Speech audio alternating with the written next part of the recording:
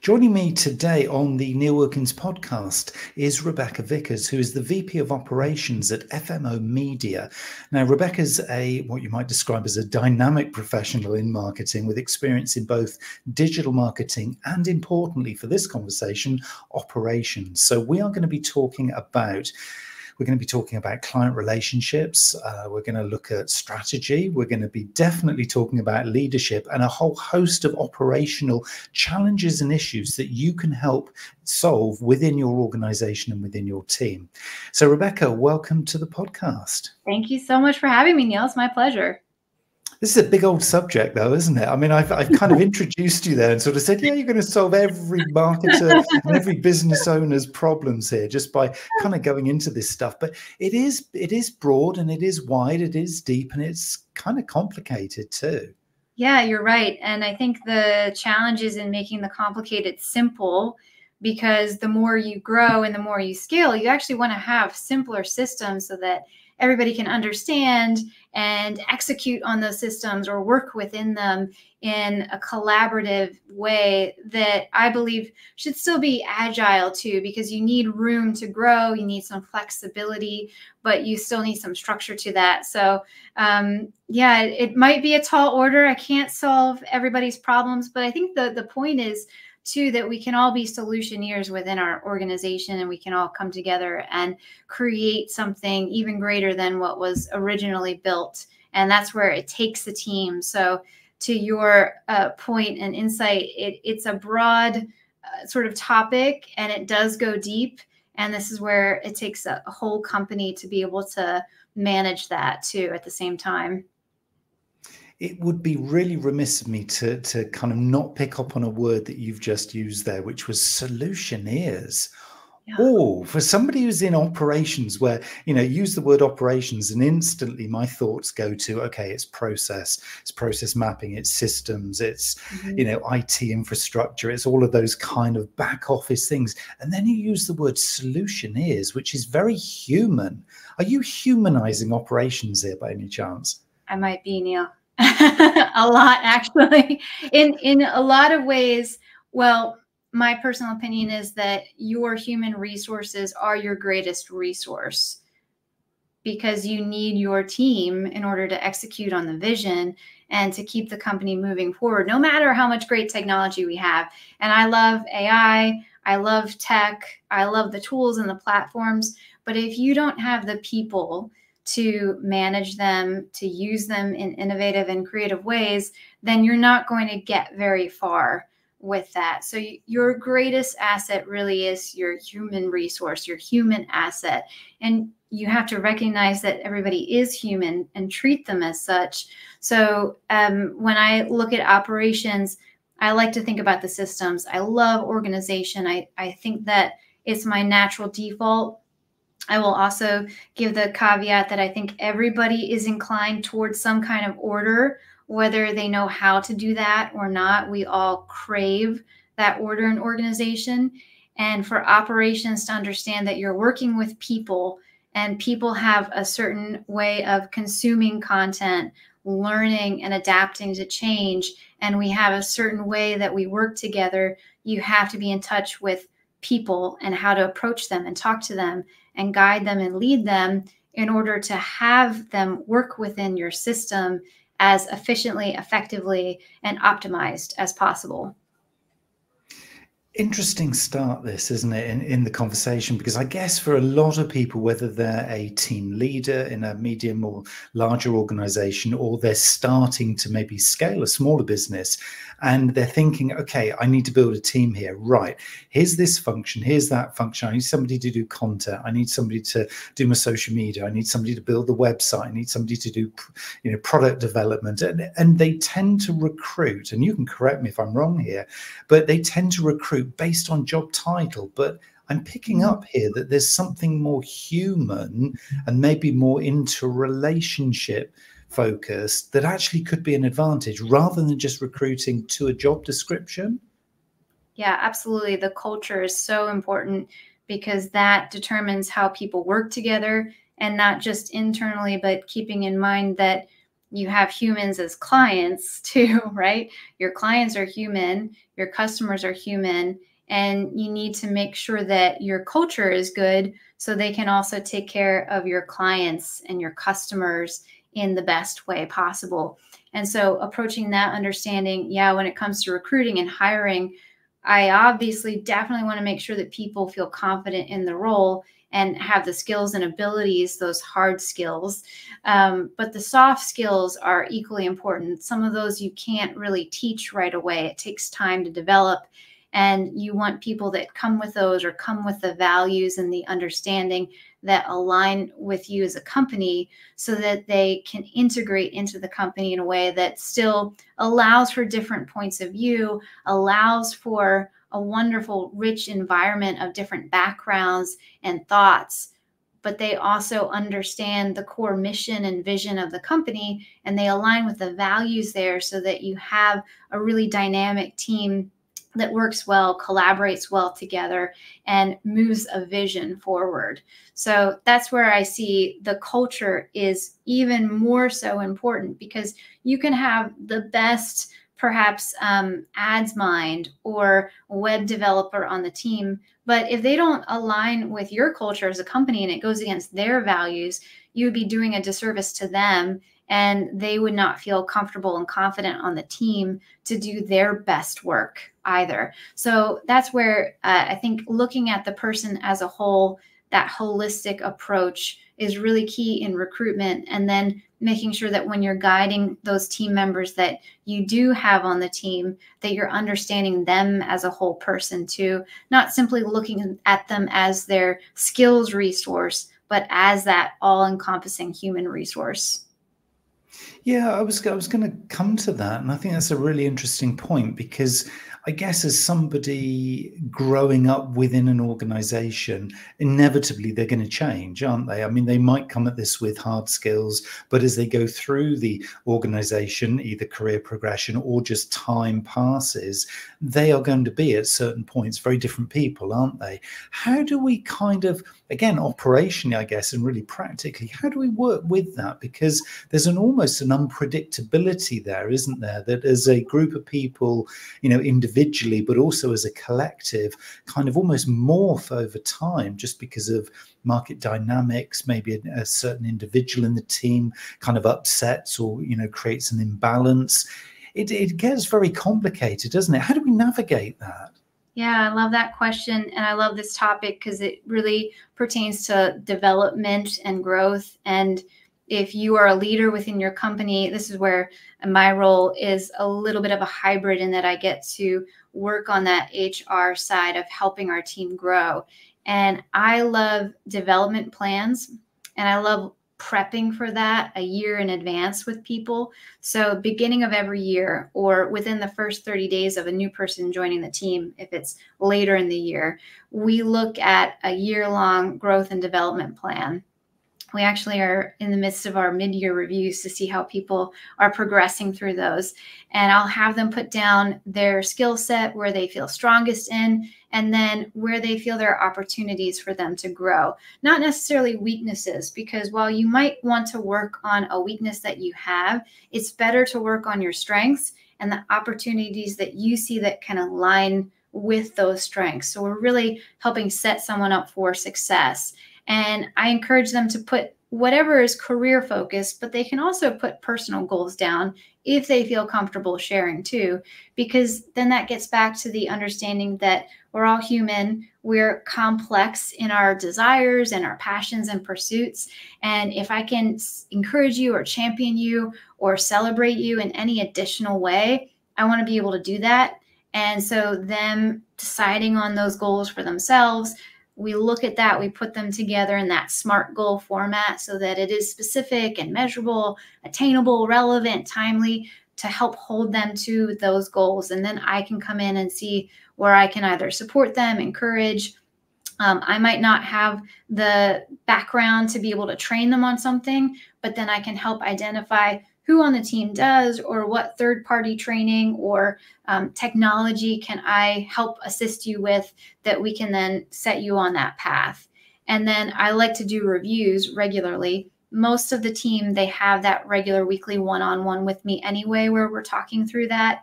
One-on-ones might shift, or the topic might need to shift, but we always have that guaranteed mid-year review so we can check in and see how you're working towards your goals. Do you need to pivot? Because sometimes goals need to change. Kind of what you were alluding to, Neil, with the understanding that people are going to change. Changes are only constant. And so we can prepare for that by being flexible and having a little bit of a release of the pressure to perfectly follow a plan. But going back to that cliche that if you don't have a plan, you're planning to fail, I think wrongly attributed to Benjamin Franklin, if I recall. I don't think he actually said that, but the sentiment, the understanding is true that we have to have some kind of structure for ourselves. So long and short, I love putting together that structure for people and with people and letting them take ownership over their growth plan too, so that it aligns with, again, their values, their professional and personal goals, and they feel like they have a little bit more of that buy-in because it's their plan, and it's not something that I'm imposing on them simply from my outside perspective. Yeah, and that I think is such a fundamental thing, isn't it, really? Because we all know, and we've possibly even worked in organizations where, you know, it's the management team who decide. It's kind of, this is the role you're performing. There is no leeway. There's no real ownership. It's like, here's the strategy. We cascade it down to you. This is it. You either take it and you work it, or you leave it and you go. This feels so much more inclusive. There feels like there's an accountability and a responsibility given. It's almost like a trade here, that you're not only going to do the job, but you are going to develop, and you're going to be accountable for your development as a member of staff, a member of the team. Does it rely on somebody having an energy to almost take that on board? Because not everybody's going to resonate with that, are they? Because some people like to be steered and almost told what to do. They do. And that's okay too, knowing that about yourself, or knowing about team members that maybe want more of that guidance. I love your word choice, steered, because it is about guiding, regardless of what your leadership role or capability is. You might want to be that person who's maybe a leader in a project, but you might want to be the follower and doing your role and working through that role to the best of your ability, but not have the responsibility of that ultimate accountability and team guidance. And that's okay. So when we approach those development plans for the people that aren't inclined towards maybe that higher level responsibility, that's where they'll get a little bit more granular for themselves, or a little bit more detail oriented in their specific skill set. And if, maybe for our purposes, for FMO Media, for example, we have an editor on the team who really doesn't want to take on a team leadership role. They still want to grow within the role that they have and be the best editor that they can be. Or maybe it's an account manager and they really don't want to move up the line, up the path of being a team leader, but they really want to be the best account manager they can be. So I would encourage any company to think, what are the different levels within a role? Because you could have an entry level position, but you can also have the senior level position of that. And the difference between the two might be the amount of knowledge and expertise that that person either brings to the table or grows into. And that's where I think there's room for growth in different ways and facets and avenues that don't press upon someone to be a manager or a leader of other people. They might really want to be the best of the best in their current capacity. Yeah, I love this. There's something really personal about this, isn't there? Because, yeah, it's kind of, it's not pushing a, what's the phrase, square peg into a round hole. This is actually allowing you to, Yeah, kind of almost find your preferences, because I would say probably early in my career, the only thing I really knew in my, when I started out in marketing, was that I wanted to try a number of different vertical sectors, so different industries. I didn't want to be pigeonholed into one, because I thought in the future, if I want to become consultant or an educator, then I'm going to need that flexibility and that breadth of knowledge. And that's played out very nicely, just happens to have worked very much for me. But I guess the alternative decision would be, as you say, to become very much a specialist and go deeper, possibly than any of your colleagues or anyone else in a particular discipline or section of our industry. And that is also very, very exciting. What happens, though, if somebody, given this accountability and this almost free rein to get, I guess it isn't free rein because it's in negotiation with your boss and your line manager kind of thing, but if they're given this almost free rein to take accountability and it goes a little bit too far, so they almost become too big or too demanding or put too much pressure on this development thing, almost so that there's no time to actually complete the day-to-day job. How do you deal with that? I think that comes in the beginning with the expectations that you set with that person too. If you're a company that allows for that training in the day-to-day, then you can help them focus that time. I also think it's important, if you're talking about ownership, there's also that understanding that you're going to take ownership over your growth and development, and that might take some of your time outside of the normal working hours. And having a conversation from the beginning about what someone's able to do and what's realistic for them. That's why I think it goes back to the SMART goals too. What can you actually commit to as a person within the organization, but then for yourself as well? I'll give you an example. There's a team member that was looking at some different certifications that they wanted to take. And they knew they wanted to take one of those, but they had some challenges in their life that they needed to take some time off and really focus on. And we're really big about making sure that you're focusing on most important thing, which is your family. And if you need to take that time off, go for it. And so when we met again to recalibrate and make sure they were set on track, then we figured out what's a realistic amount of time that you can put back towards those goals and refocus the time frame for those goals as well. So I use that to say sometimes your goals might take a little bit of a detour, or they might take a little bit of a shift. And depending on what's happening in your life, you might need to either put them on a side burner or a back burner and really think about what are my ultimate priorities. So I never want team members to feel like they have to give every ounce of additional energy to that. And that's where, bringing it back to the integration into the daily life, if you are a company that is especially focused on growth and development, and you see the benefit of how it can move the needle forward for you and your company's growth, then build that into your daily, your weekly, your monthly sessions with your team, because you can facilitate some of that training for them already. We'll do weekly trainings for groups of team members. We'll do quarterly, we call them hackathons. And I love hackathons because they get everybody innovative and thinking differently. They pull different minds into the room to focus on a solution or solutions for different challenges that we might have. And then we also incentivize different types of trainings and certifications within the industry or the specialty that those team members are in. So that's where I think it's a little bit of the expectation setting, but then how are you set up as a company to facilitate those trainings and encourage them?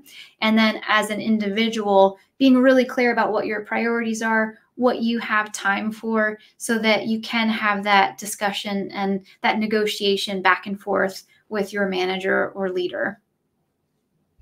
Yeah, this whole idea of kind of quality time, I love that, because it just feels that this is giving it its rightful place, because it naturally follows, doesn't it, that if you give anybody, no matter what discipline they're working in, if you give them that attention, that respect, and that quality of time and really actively listen and then co-create this plan, which can pivot, you know, I love that word, and it can be kind of fine-tuned as you go. And that's a natural, you know, thing as life changes and our, you know, preferences change, our, you know, situations change, everything can change. Then we can adapt and we can evolve it as we go. It does require a commitment from management and the member of staff as well, though, doesn't it? This isn't something that's either one-way traffic or it's something you can do very quickly. There's a real requirement to devote the resources to this. I mean, what would you say to an organization if it culturally it was, we haven't got time for this?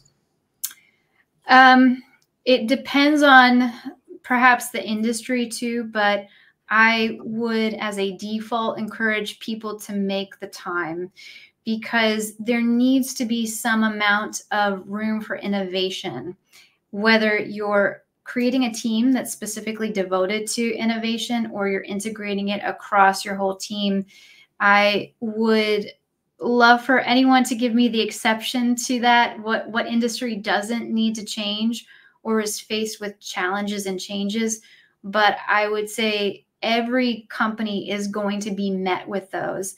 And so you want to make sure that your team, the people that you have on staff, and even the folks you might have contractors, you might need to update them on changes within your company. You need to build some room for your training. Otherwise, people can stagnate and stall and get stuck. All those wonderful S words. And we can feel like we can't move forward. I've seen that in a lot of companies, not just with their people and their team members, but also with their marketing and their operations. They get stuck in doing things the old way and they are resistant to change. And I get it. Change is hard. That's why there's a whole understanding of change management and how to navigate that. But you have to recognize that it is that constant. It's going to happen. And one of the best ways that you can facilitate easier change management and pivot or adapt to the times that we're in is to plan in advance with trainings and have that time built in. And I guarantee you that you can make the time for it. It doesn't have to be hours of training, but if you set aside 15 minutes every week, or you have that quarterly training, or you have a monthly workshop meeting, it's possible. That's where we get into maybe a time management conversation too. And where are you prioritizing your time as a company? Yeah, and I guess this plays out significantly in a situation that, you know, we'll know all too well over the last sort of 4 or 5 years, where we've seen this massive migration to remote working, where and I know a lot of the work that you do has been, you know, around that kind of thing, because it is something that is, you know, so significant. I think for many teams, and particularly kind of marketing, sales, account management, business development, a lot of us now are working remotely. Some of us are hybrid, some of us are very much more kind of literally at a distance.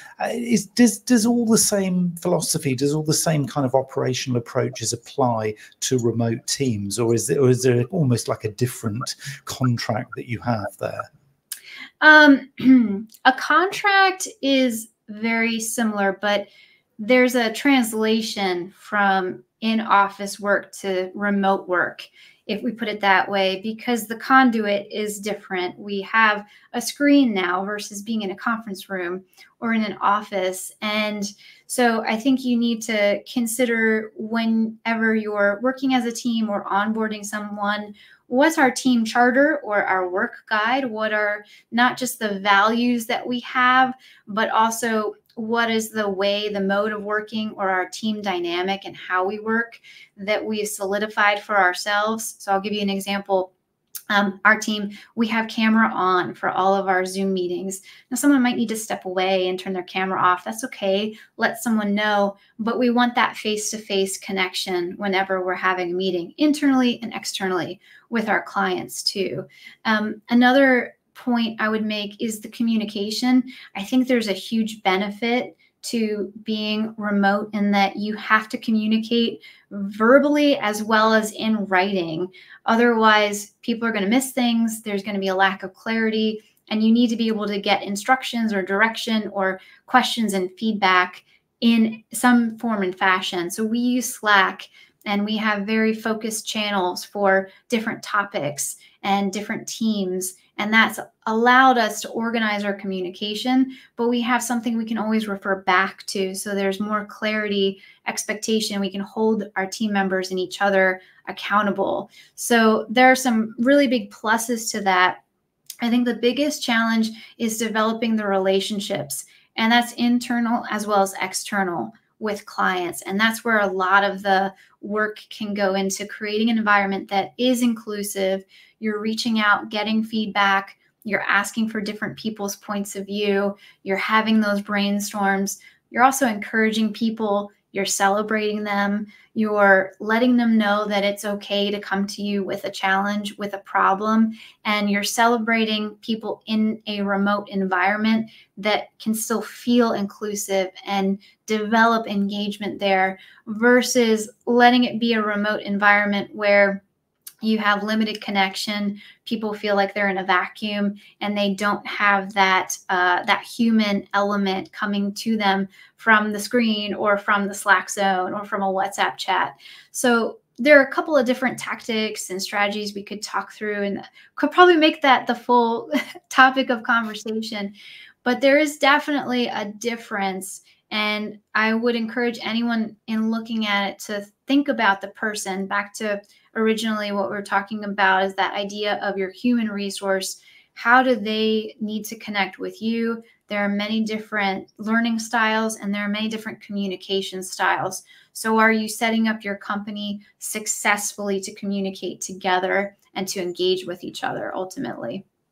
Yeah, because that's a fundamental one, isn't it? Because I know when I have this conversation with either clients or just people generally, and they say, well, how do you manage to remote work? 98% of the stuff you do, Neil, seems to be kind of remote working. I think, yeah, it's wonderful, isn't it? I mean, I am an off the scale introvert in terms of the spectrum of introversion and extroversion. So for me, it is just wonderful. I can literally lock myself away, become process driven. I can communicate when I need to. Well, I think I'm all right. But the preference is very, very much introvert. So I have no issue at all literally being locked away for a day. I don't need to be talking to people. It's ironic for somebody who's got a podcast, isn't it? I mean, it's just crazy, really. But it's the reality. But I get that for the more extrovert preference or kind of, innate nature, it is so, so important to be able to retain that connection. Do you find from your experience, Rebecca, that, people who are a little bit more let's call them extroverted, almost spend more time making the effort to communicate when they're working remotely than actually when they're in the office or when they're collectively in a team, because they feel this lack of, or this almost this disconnect because of the technical boundary? Is it that they almost have to try even harder in the remote sense? They might have to when it comes to the method or how they're communicating within that mode of communication. I consider myself an introvert as well, which is equally ironic because I'm on a podcast. I was in theater and film for very many years. And I think there's an element of that where I, like you, appreciate being able to quietly focus on my work at hand. But then there's also that element of, I love coaching and training and helping the team grow and move forward. So perhaps I'm a hybrid now. But what I've seen with folks who maybe prefer that more solitude, quieter approach, that it's the confidence and encouraging them that you have this Slack channel to communicate when you have challenges. Do let us know what challenges you're facing and your solution, because if you're having a problem, maybe somebody else is having a problem, and that helps us identify it faster. We also have individual Slack channels for team members with them and just management. So if they feel a little bit more reticent to approach the full team, they can come to us a little bit more directly and feel like they have that safer space to communicate. We're also really mindful that we don't have a lot of team meetings because people need time to get the work done. We also still need to meet and convene at points throughout the week so that everybody's updated, so that people can have a chance to give insight and to give feedback. So that's where I think it's a little bit of a balance, and creating that space for the person to work, creating a space for them to come to you directly if they don't feel like approaching the full team, and then having that space for everybody to gather. And then when you're in those Zoom meetings, the introverts might be more reluctant to talk on those calls. And I recognize that because I've been there myself. So I like to make sure people know they can use their Zoom chat function and pop a message in the Zoom chat and not feel required to verbally speak out on a call. So they have that option too. And that's where I think the understanding of creating an inclusive environment in your remote space is so important. It might feel a little bit easier in a work office space, but I've seen it be a challenge for people there too. And in some ways, it might be easier for the introverts online because you have the chat function and you don't feel like you have to raise a hand in a meeting and shout something out and verbally be a part of a discussion. I love that word inclusion there. It really feels that this is proper inclusion. It's not just paying lip service to something that we all know is really important. But I guess, I see, and I'm sure you do as well, opportunities here to improve things, in this whole inclusive way, because I think if we can take the time, if we can be mindful, if we can just really truly listen and understand, then we're going to have those contracts, if we call them that, contract with a lowercase c, but those contracts with the team and with our leadership that actually means something and is actually really kind of personalized and relevant. Sounds great. Sounds really good. You've talked there about a number of different technologies. So Slack is one there that you've mentioned. What are you seeing in terms of, because obviously this whole idea of marketing operations is very broad. It is obviously very much the human that we've been talking about, but there's also the system and the process that kind of supports the human within marketing. What are you seeing the transitions are here to kind of, some of the emerging technologies? I mean, Slack obviously is one example of a sort of collaboration platform. Are there others that you're kind of either recommending or seeing working right now? Yeah, so Slack is great because it's what we use. I like to say it's our communication tool for the work and to connect as a team. But then Asana is the communication tool we use to follow our projects through to completion and to track our tasks. So that's more of our platform for accountability, reminding ourselves what we have and following a pipeline for all of our services and our deliverables. And I have yet to find one platform that can do it all. So if you're a developer out there and you're listening, be great to have one space, because I think you have to have that at least one space where people know to go to for certain elements. So we have Slack for that communication. For our clients, we actually use WhatsApp chat so that they have one space to go to, and we can get the whole team that is working with that client involved in their WhatsApp chat. And then Asana is that one-stop shop for the deliverables. And then we'll have different platforms we use for other areas. Frame.io is a great platform for storing video content and managing your video content.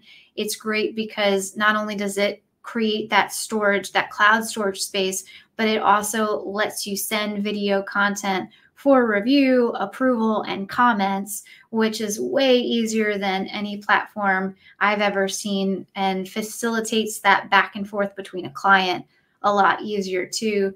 Because I think, Neil, you probably know as well, just from a marketer's perspective, you don't want that friction with any kind of technology with your clients or with your team. And so I like to keep things as streamlined.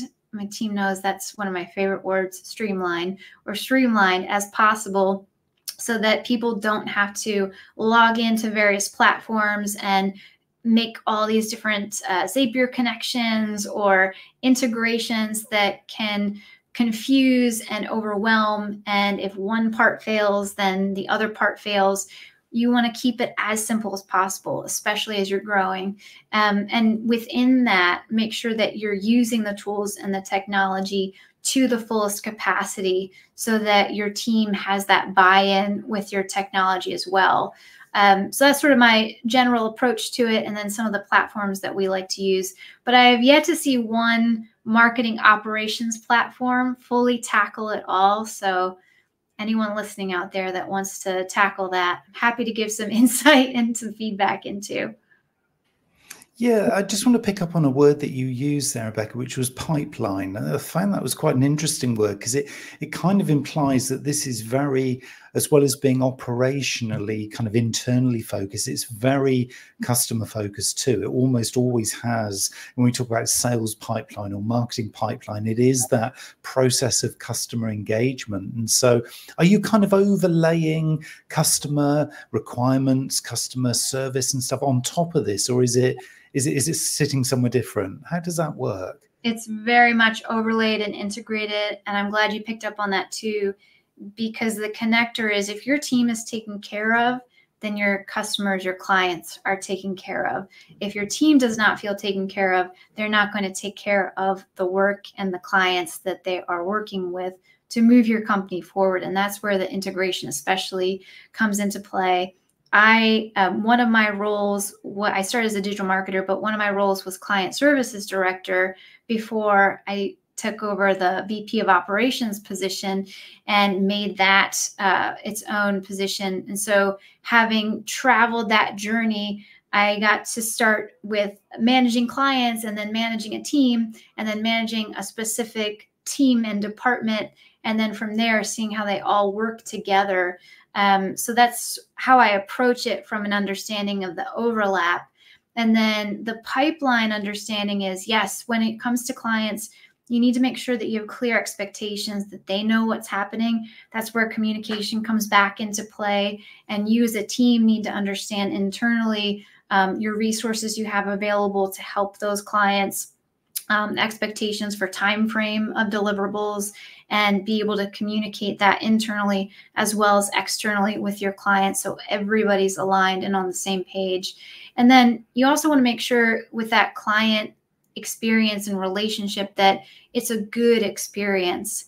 And that's where alleviating the friction comes back into it. If your systems are overly complicated, then it's going to make it overly complicated for a client to get what they need from you. And that's where you want to simplify the more and more you grow, and consider their point of view. What's the experience that you're giving them? How are you delivering the deliverable? What's the mode of communication? How are you expressing those expectations? And so that's where it's important to have that order in your pipelines and make sure that your team has a structure and a system to follow through. Then they can spend a little bit more time developing the relationship with the client and less time trying to figure anything out as they go, because it's built out and you have that agreement. I love your little c contract term, because I think that's important. You have that contract as a team. This is how we're going to move the work through and forward. And then you have that relationship with the client that you can focus on. So with all that in mind then, so we've kind of we've built this framework then. We have people in it, we've got processes, we've got some technology. Some people are thinking, yeah, but that's all very well, but I can strip all of that out and just use AI. I can use AI agents. I can create a process with AI. I can bundle all this stuff together and I can do it within a fraction of a second.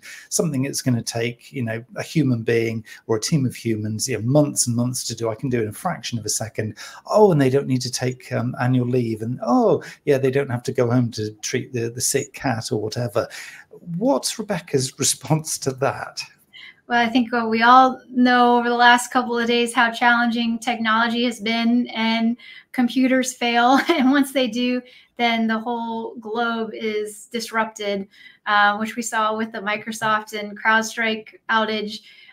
So that's just a good current reminder that relying on technology at the end of the day, I mean, it's human built anyway, so there are going to be flaws to it because we as humans are flawed. But you still need people to manage the technology, and AI does not have that human element that has empathy and compassion and has the creativity that a human being does, it also needs to be prompted. So you need someone prompting the technology and working with it to get the outcome that you need. It's what you put into it that you get out of it too. So you do have to have some level of skill and knowledge in how to use your AI technology, or any technology, right, for that matter. So it might be able to replace elements of a job and of a role, but I see it as taking over the tedious tasks that a team has and replacing that tediousness with something more efficient, so that the team member then can spend time being creative, spend time building relationships with their clients. You might be able to have a really small but mighty team because of AI, but you still need that human element to manage it, to run it, and to guide it, to use your word, steer it in the direction of where you need it to go, so that your company can grow at the same time too. That's, I feel, just such a profound way of describing it, because there's so much hype, but a lot of us have got swept along with this opportunity to become, uber efficient, super efficient, and really creative. Yes, but obviously based on, stuff that's already been written or already created. It's just regurgitating the same thing. So we need to, yes, as you say, have the human element in there, guiding and prompting on the journey. What is to kind of round off this kind of discussion of all the kind of facets, and it's been fascinating for me actually thinking about all of these facets of marketing operations. What's your view of the future? Are you positive of the future of marketing operations generally? Do you think we're going to a good place? I do. I think, to your point, there's a kind of overwhelm of technology and AI out there, and we might still be navigating that. But I think it's a lot easier if you can focus in on what's my goal, what do I need out of technology, what kind of team do I need to structure and build, and you understand your why and your goal as a company.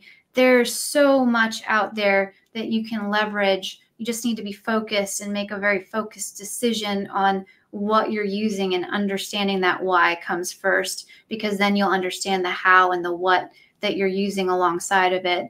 But I think we're living in a time that allows us, with all these wonderful opportunities of tech and of different skill sets, and the remote aspect allows us to have a team, and a larger team or a more diverse team, because there is no physical boundary. We have all these wonderful resources at our disposal. We have all these opportunities to connect with other people. It's one of the best times. So I'm very hopeful. I think it's just a reminder for us to still stay focused on why we are doing something, so that we don't lose the forest for the trees, because I could see us getting very wrapped up in new technology that's out there. Or sometimes it's repackaged technology. Sometimes it's just ChatGPT repackaged as a new, different platform, which is okay, but it's very easy to get lost in the shuffle of it. So that's where I would encourage people to always get back to your why, as Simon Sinek says. Start with why, and make sure that you understand what your ultimate goals are as a company. But I really do think we're living in a wonderful time where we can create that structure, we can create that supportive, encouraging environment for growth. And we also have a wonderful ability to network with other people. We don't have to info hoard. We can have these conversations and we can share what we know, because every company is going to have a different why and a different goal. So there's an opportunity to come together and collaborate alongside of each other too. Wonderful. I'm going to vote for you, Rebecca. Yeah, you've worked this one through. I think there's almost like no stone is unturned. I think Yes, this is how you do it, people. This is marketing operations properly done. If people want to stay connected with you, I know you've got a lot of other projects and things kind of going on. Do you want to just say a quick little word about those and then how people can connect? Yeah, so I've got a lot happening, as you mentioned. I actually started self-publishing, which I'm very excited about, making some announcements there too. I love when people connect with me on LinkedIn. So because I have all of those things going on, you can find me on my Linktree at Rebecca Vickers. You can also just connect with me directly on LinkedIn to Rebecca Vickers on LinkedIn. I would love to chat further. Like I said, let's not info hoard. So I would love to chat and connect with anyone that wants to share knowledge or their expertise, or get some conversation going on anything marketing or operations leadership related. So we'll be happy to chat. Thank you. Wonderful. Well, we're going to share this one far and wide, Rebecca, and I really appreciate your time and wisdom. I mean, so many things I've pushed in your direction here since the very, very first kind of introduction words that I said, and it's like, oh my goodness, Rebecca's got an answer for everything. It's great, and this is you know, so positive. So thank you so much for your time and wisdom today. Thank you, Neil. It's been my pleasure.